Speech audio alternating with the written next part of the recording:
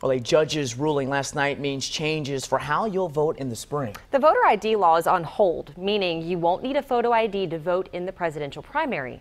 Government reporter Joe Bruno has covered election law changes extensively and joins us with what this means for you.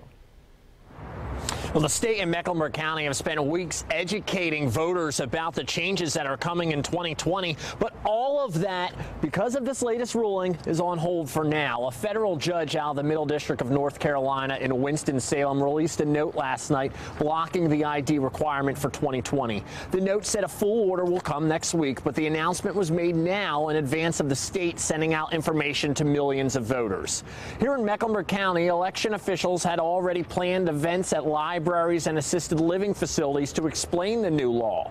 The county also issued IDs to a couple dozen people who traveled to the office to request one.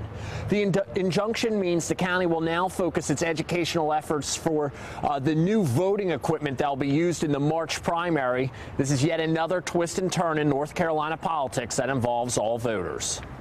It's kind of expected now. I think put everything down in pencil is our business right now, because we're going to be erasing some of those things. This ruling can be appealed by Attorney General Josh Stein, who is a Democrat. Absentee ballots go out in 17 days. Back to you. Joe, good information there. Thank you.